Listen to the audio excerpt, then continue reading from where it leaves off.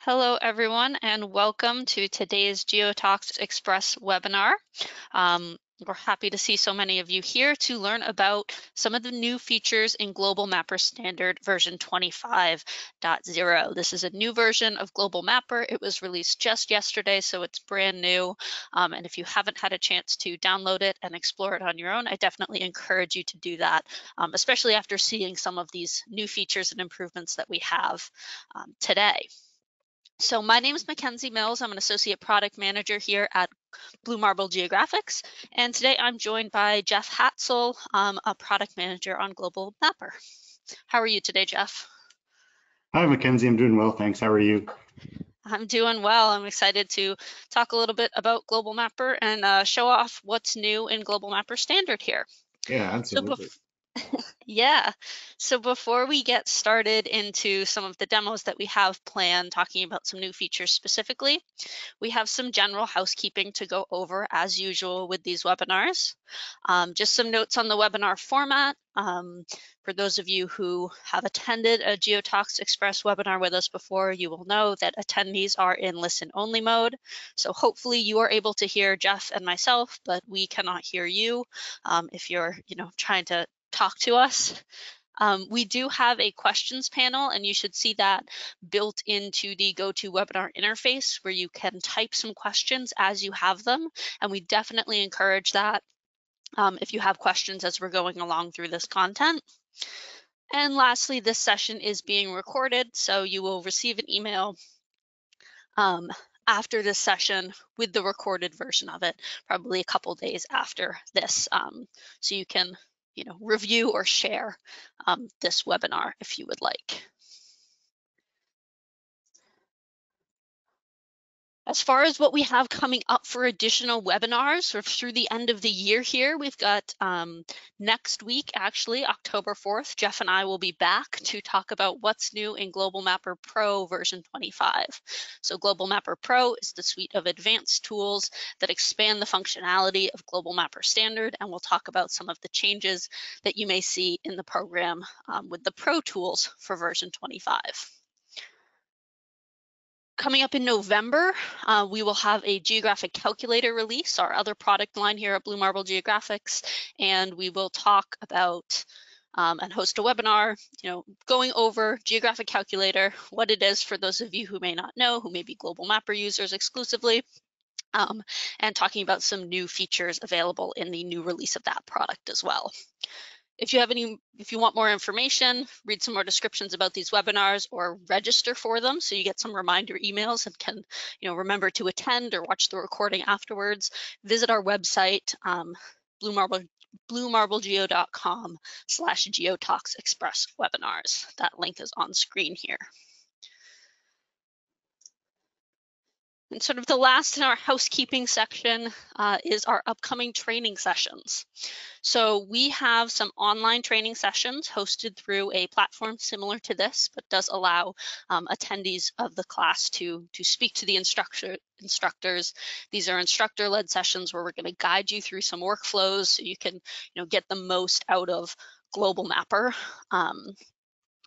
Online training sessions, we have some coming up in October. They are generally split into Global Mapper training and then a special session specifically on LiDAR processing. So working with point clouds and all the tools in Global Mapper Standard and Pro associated with working with that type of data. So we have sessions for that coming up in October and November. I have all of that information on screen here, but you can also, of course, visit our website for more information to go over the agenda, what we'll be doing in the class, and sign up for those classes if you are interested. Additionally, we do have an in-person training session coming up in Denver. So that'll be in person, live with an instructor in a physical classroom. And that will be middle of November for a few days, again, going over the Global Mapper training and then a day specifically dedicated to LiDAR processing.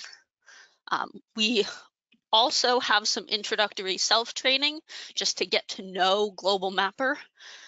available at training.bluemarblegeo.com. So we encourage you to check that out, especially if you are, not too familiar with just the general workings of Global Mapper and you just want to go over some of the basics there.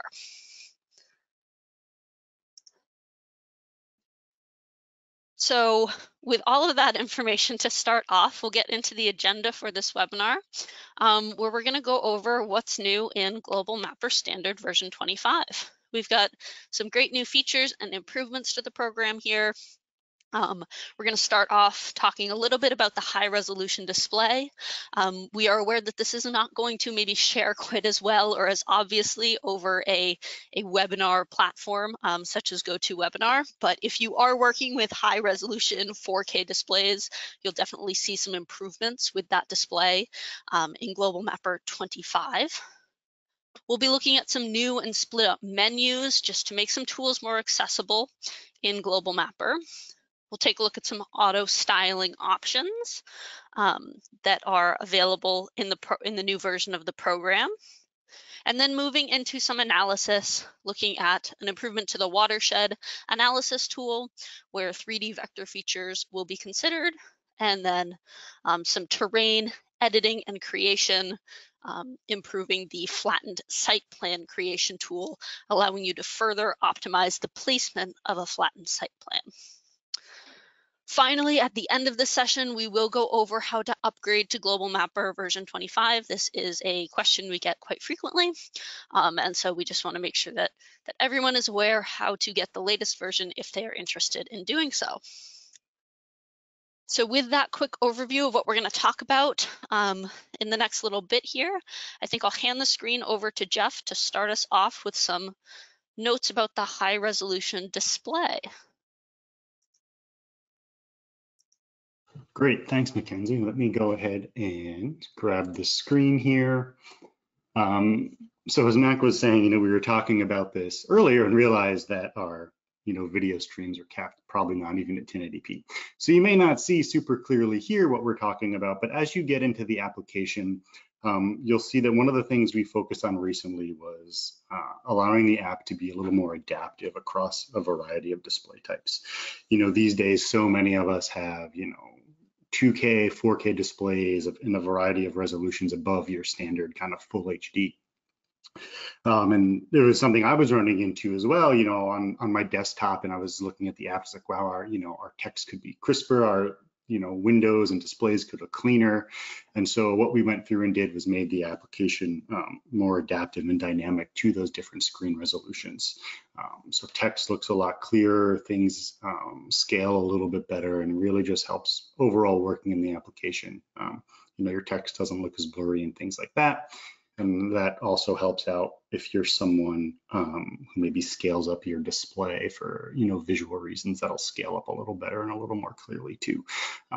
So not a major thing, but really helps with just, everyday working in the application, especially, maybe you're moving between laptop and desktop, large monitors, etc.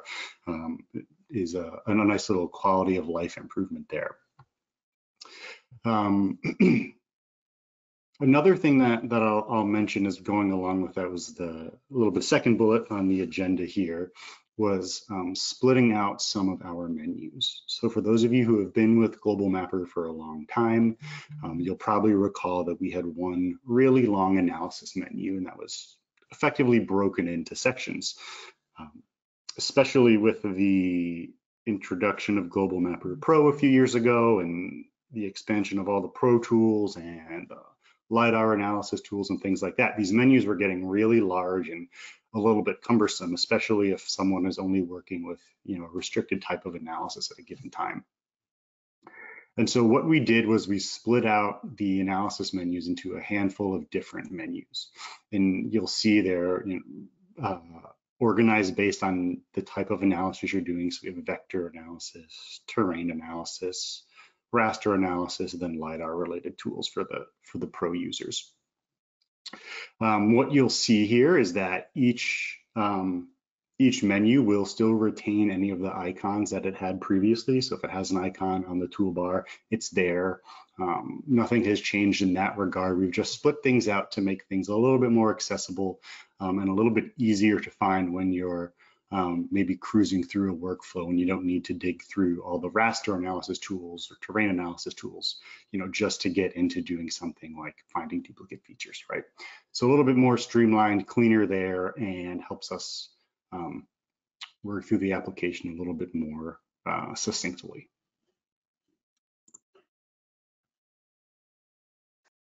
Yeah, I really like this change to the interface, especially since I'm often working on a laptop with a smaller screen, and some of our, general analysis menus in previous versions of Global Mapper were getting quite long to the point where Mm-hmm. they would hit the bottom of the screen. So this definitely makes all the tools a little more visible and accessible when you're working on smaller displays as well. Yeah, absolutely.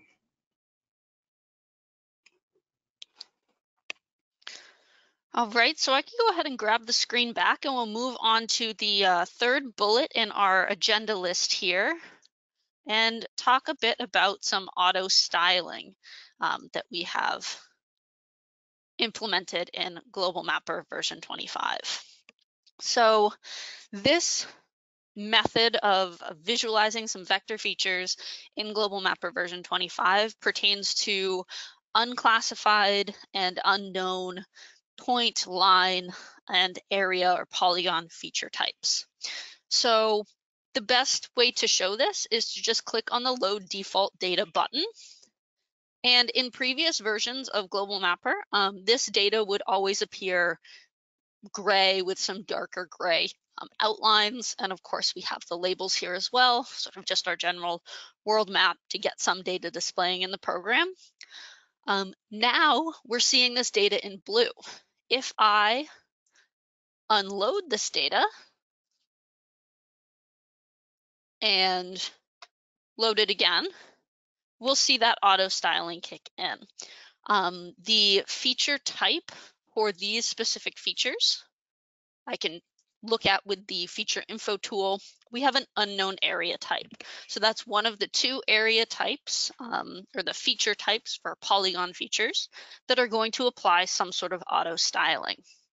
And this is really helpful when you're loading in maybe a bunch of data, points, lines, and polygons that all have some sort of unknown or unclassified feature type.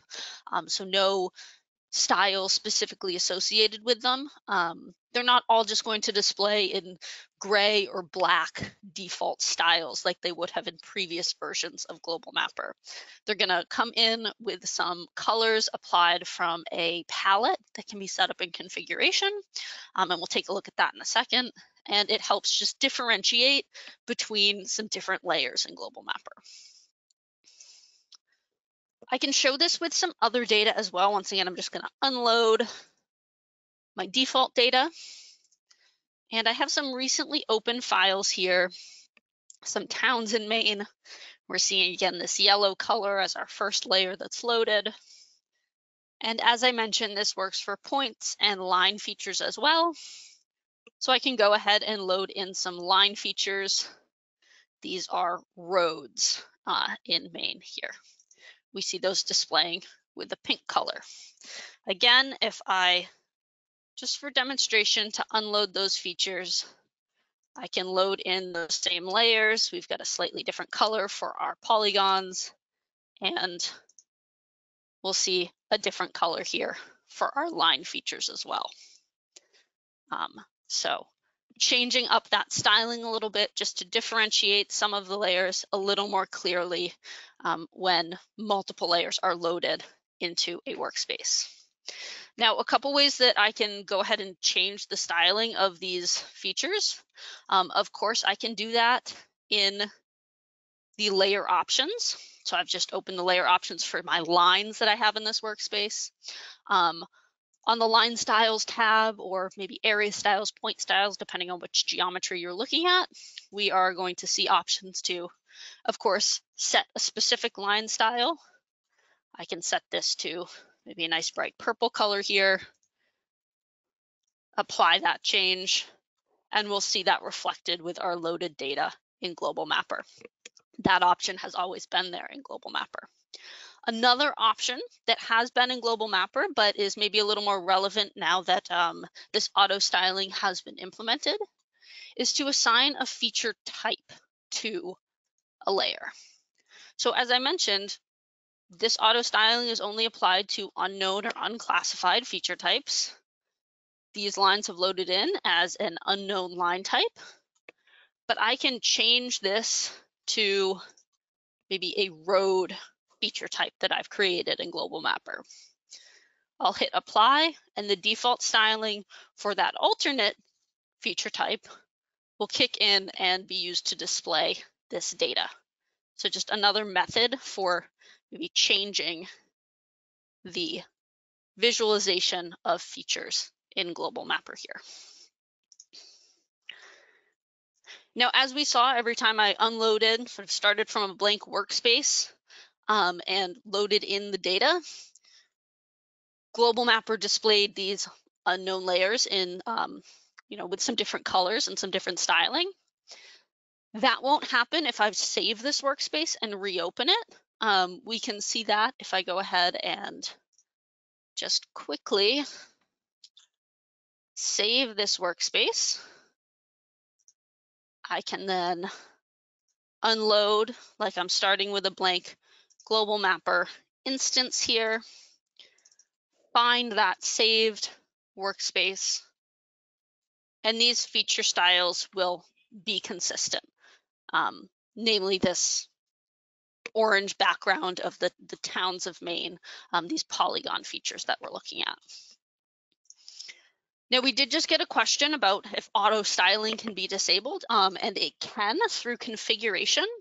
There are a lot of options in configuration relating to the different ways that layers are styled. In this styles section, there are options for point styles, area styles, and line styles. So this is where I've created that road class for my line features. If I come up to area styles, I believe that these features are an unknown area type, and we can see that we're using a palette file to just randomly determine what color to display this data in. And this will change, as I load different layers that are within that unknown area type. We do have the option to change the palette. You can add, remove colors manually, initialize from a built-in palette within Global Mapper here with a drop-down. Load a palette of colors that you particularly like from a file if you have that. So there are some ways to customize what colors might be randomly used to display your data. But alternatively, you can just use the traditional methods and not work from a palette here. Set a specific fill pattern for area features in this case, and a border style. Choose something bright here. I'll click apply. And since I have no fill and I've changed that border style to be something specific, we are going to see that reflected for our unknown area type. So now if I load another layer that has an unknown area type, it's going to use the style that I have set up specifically in configuration here for this feature type. So there are still ways to disable or customize the styling for these unclassified and unknown feature types, but the default behavior is going to be to use that auto styling to help differentiate between some different layers as they're loaded into Global Mapper.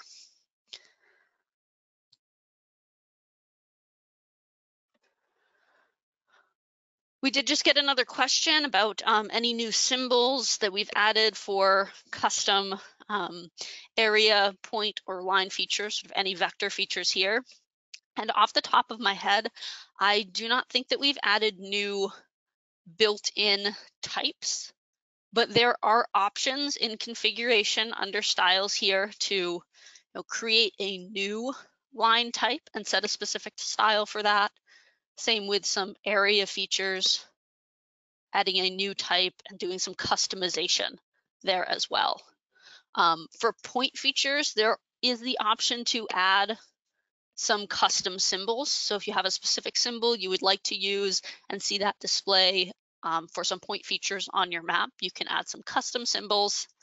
And then in the point styles tab, create a new type and call on a custom added symbol here.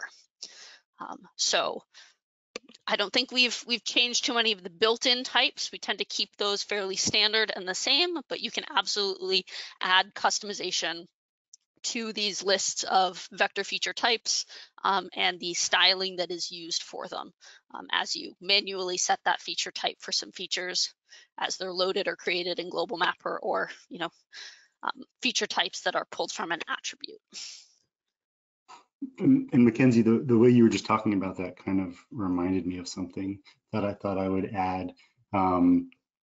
If you're working with data that has a specific styling built into it, there's some file formats where the styling is built into the format, that will not get overridden by this styling. So the app's always going to honor any styling that a feature may have when it's loaded into the application. And just going off of that question of the addition of styles, if there's certain things you're looking to see, we always love to hear that. Let us know.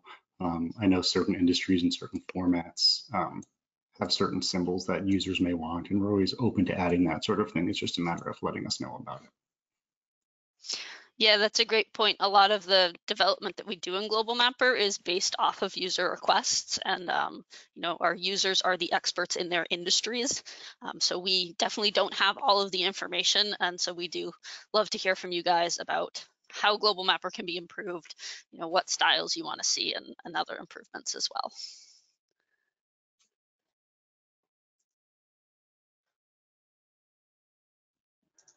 So with that, I'll wrap up the auto styling section and move on to some of the improvements to analysis and terrain creation tools in Global Mapper here. So the next item on our list is the ability to consider or include 3D vector features in watershed analysis. So I'm just switching workspaces here to a workspace where I've got a small area of terrain. I have a point that I can start a stream from.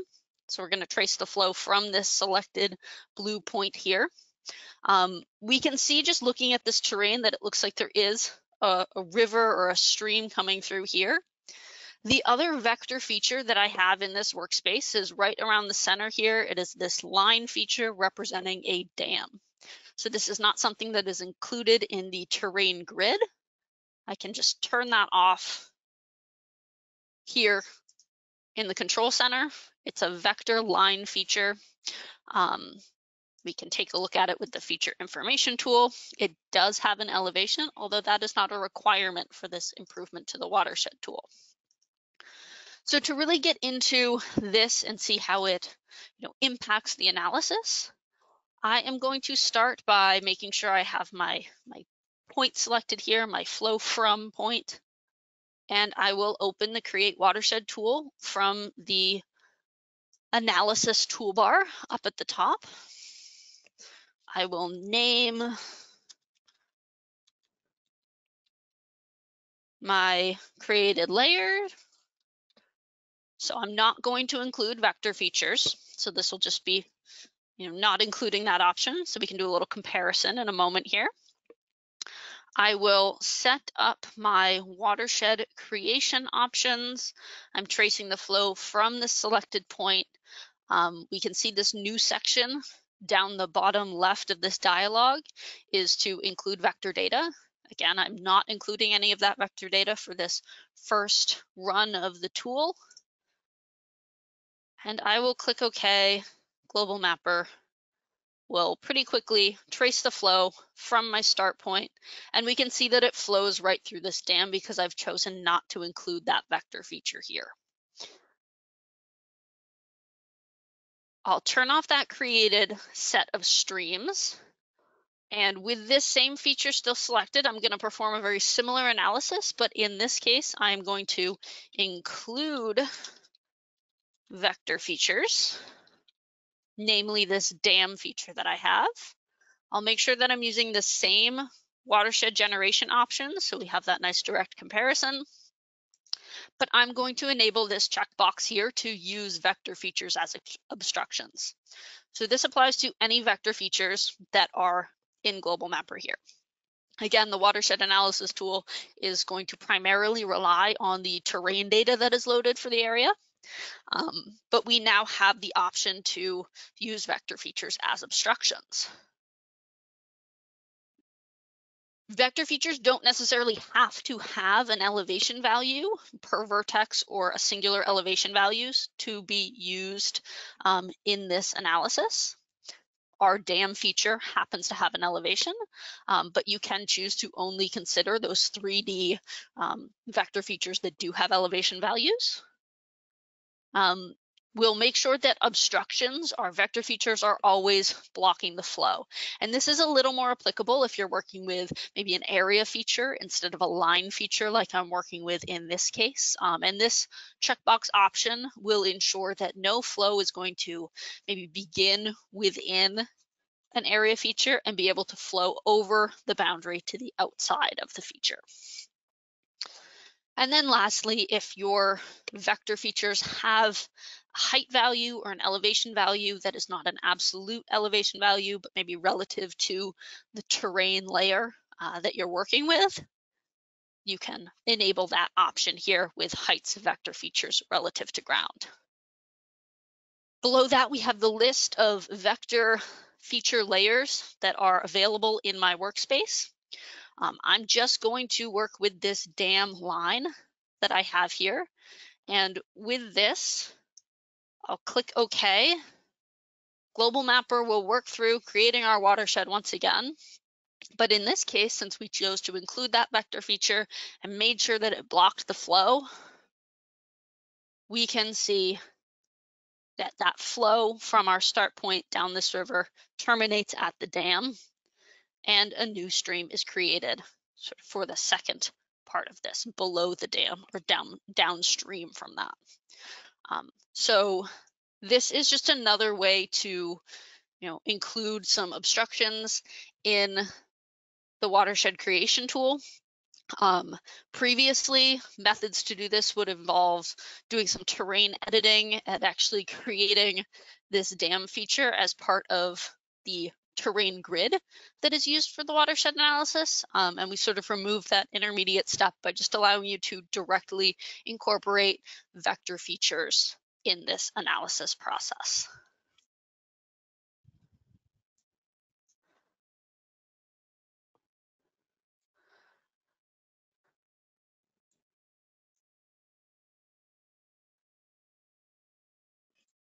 So if there are no questions about that watershed analysis tool for the moment, I'll move on to our next bullet here, which is some improvements to the flattened site plan creation tool to create an optimized flattened site plan. So once again, I'm going to bring up another workspace here. I've got a 2D and 3D view open for this data. We can see this is the edge of a body of water that I've hydro flattened here. I've got a property area that I can select as a vector polygon. I also have a building site feature. So I want to create a flattened area for a building to be placed on this property somewhere.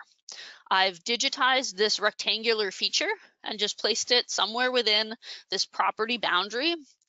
And we can take a look at the terrain below this feature with the path profile tool. And we can see that along this path here, the terrain is quite sloped. Maybe down further, a little closer to the water's edge, the land's a little flatter, and it'll be easier to flatten out a site for a building to be placed.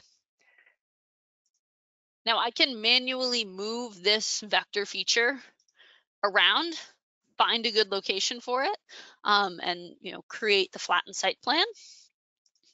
That would be done with the Calculate Flattened Site Plan from Selected Areas tool found in the Digitizer Advanced Feature Creation Options menu. And the first sort of top half of this dialog are existing options that have been available in previous versions of Global Mapper. So if I know that I want to flatten this area to a specific height, I can choose to do that here. I can calculate a flattened site plan that equalizes cut and fill volumes.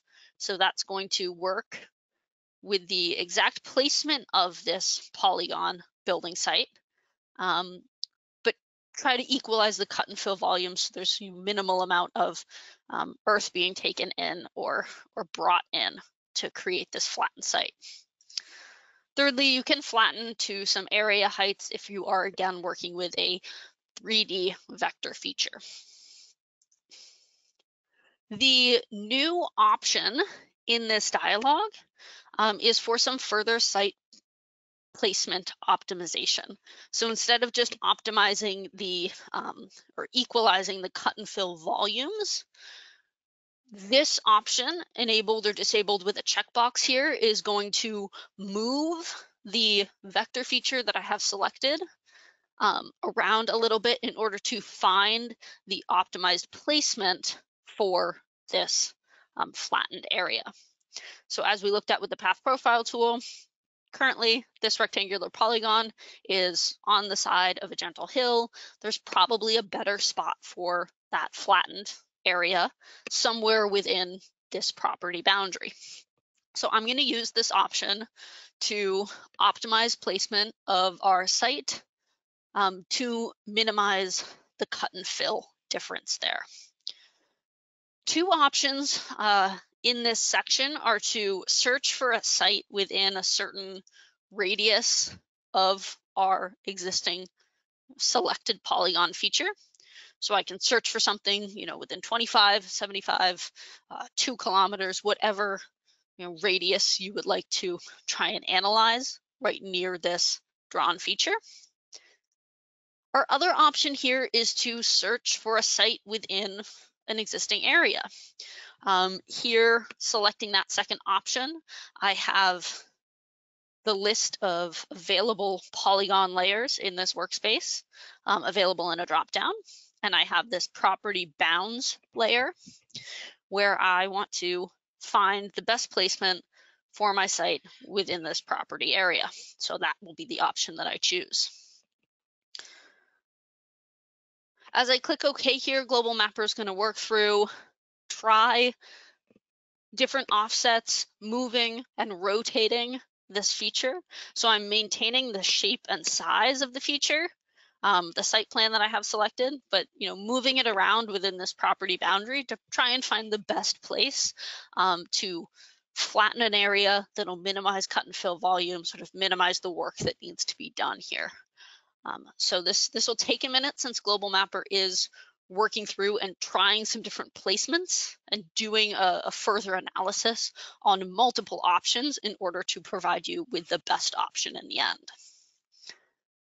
So here at the end, I have my volume calculation where I have a cut volume, a fill volume, and some other statistics, including our break-even height or the height of that flattened area.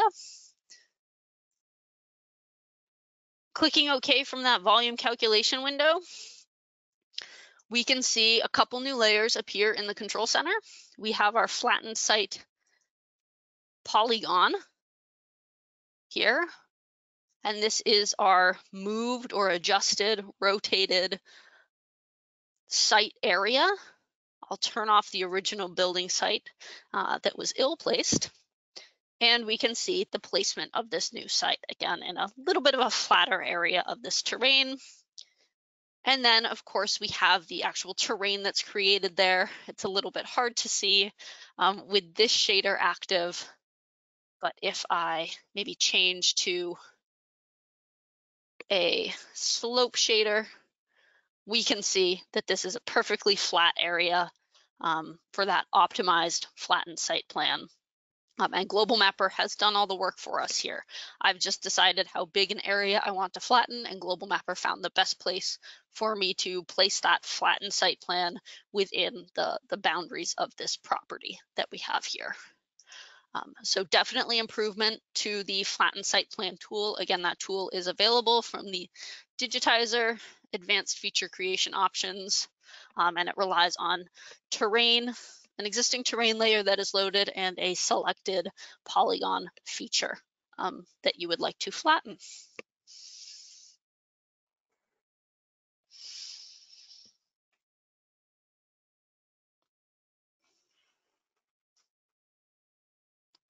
So that wraps up the bigger or significant new features that we were going over here for Global Mapper Standard version 25.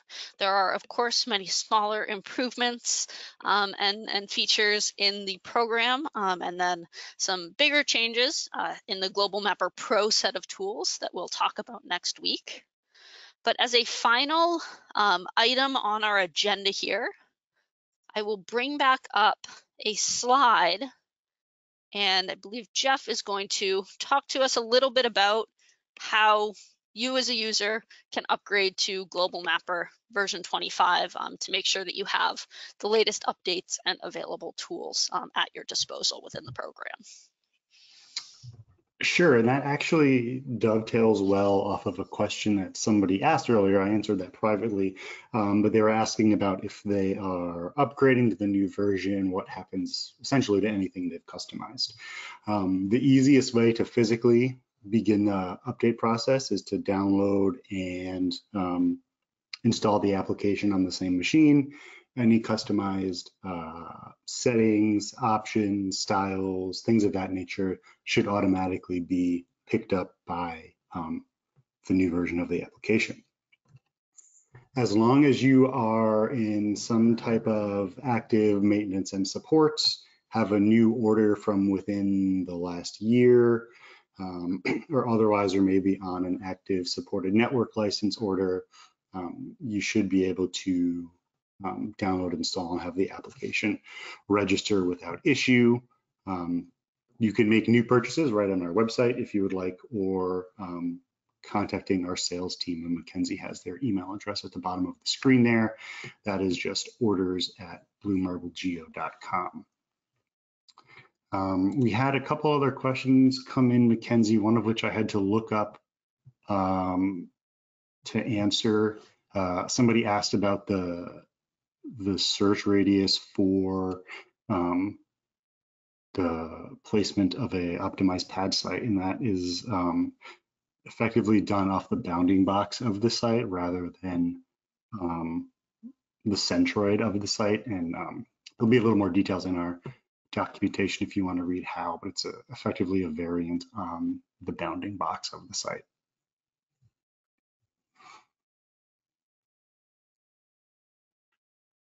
We did also just get a question about foreign language versions of Global Mapper. So this, as I mentioned at the beginning, Global Mapper version 25 was just released yesterday, so it is, brand new. Foreign language versions, with the work that we have to do to translate everything and make sure that is correct, usually come a little bit after the English available version. So those will depend on some of that translation work that we have. I don't know if we have a general timeline for that, but usually within a couple weeks. I don't know if you can speak to that any more specifically, Jeff. I think we had everything much closer ready to go later this week. Don't quote me on that, but we can touch base and follow up outside of the call with the person who asked that question. And yes, Global Mapper is only a 64-bit application. The 32-bit version of the application was discontinued back, I think, Mackenzie, with the end of Windows 32-bit. Is that correct? Yes, I believe that's when we converted to just building the 64-bit version of the application. Yes. One more question that we got about the watershed analysis. I was just creating some streamlines in the short demonstration that I did today, but the watershed areas or catchment areas for streams are generated based off of the flow analysis in the watershed tool that goes into creating those stream lines. So yes, the area features will block the streamline from continuing, which will in turn affect the creation of the area features that are generated. The area features may still overlap with some of the vector feature obstructions that you're considering in the watershed creation or analysis, but the flow won't continue through those features. It will just be like a bounding area for the stream that the flow contributes to.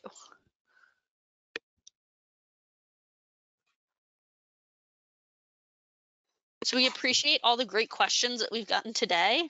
If you have more questions, of course, download Global Mapper version 25 to explore the new version and some of these features for yourself. Working with your own data is probably the best way to fully understand and explore these new features. But if you do have additional questions, on screen now I have our technical support email, geohelp@bluemarblegeo.com. We're happy to answer any questions that you have there. And of course, you can always find more information about Global Mapper and upcoming webinars, training, and many other things on our website. Next week, next Wednesday, I believe at the same time, we will be going over some new and exciting features in Global Mapper Pro. So I definitely encourage you to register for that webinar if you are not already, and join us again next week to talk about some more great, exciting new features. All right, well, thank you everyone for attending, and I hope you all have a great day. Take care.